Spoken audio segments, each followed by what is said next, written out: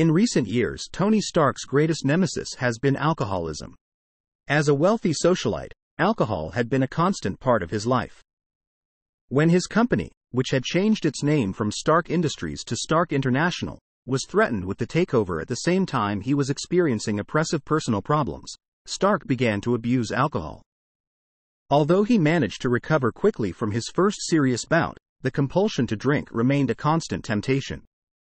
The second time he succumbed to alcoholism, due to even more devastating personal problems than the first time, Tony Stark went on a several-month binge during which he was cheated out of Stark International, had all Iron Man suits destroyed, except one, lost the leases on his various apartments, and had his personal assets frozen so that he could not touch his fortune. All of this was the result of the machinations of the mysterious entrepreneur Obadiah Stane, who took over Stark's company, renaming it Stane International.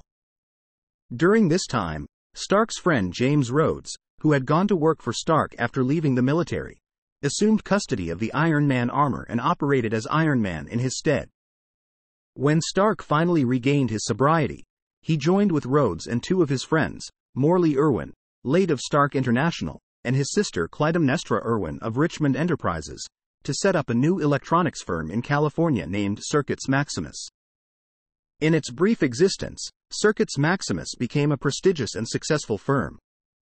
While the armor was in his custody, Jim Rhodes became increasingly enamored with being Iron Man and, upon Stark's return to sobriety, feared that Stark would ask for it back.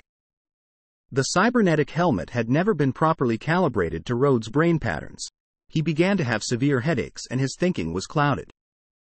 As a result, Rhodes began to manifest hostility towards Stark. As part of his therapy, Stark constructed a simple suit of armor based on his original design with no intention of donning it until he felt in control of his alcoholism. When Rhodes began acting irrationally, however, Stark felt obligated to put on this crude suit of armor to prevent Rhodes from doing harm. Stark managed to subdue Rhodes and made necessary recalibrations on the cybernetics. For a brief time, Stark and Rhodes used their respective suits of armor as Iron Men, although Stark did so reluctantly. At the suggestion of the West Coast Avengers chairman, Hawkeye, Stark designed and built his most sophisticated armor to date, presumably so that the Avengers could find someone to wear the suit and bolster the team's strength. However, soon after its completion, Obadiah Stane became alarmed at Stark's steps toward recovery. Circuits Maximus was bombed, injuring Rhodes and killing Morley Irwin. Desiring vengeance, Stark donned the untested new armor and sought out Stane. Stane himself put on a suit his engineers had built using Stark's plans and met Iron Man in battle as the Ironmonger. Losing the battle against Stark, Stane committed suicide.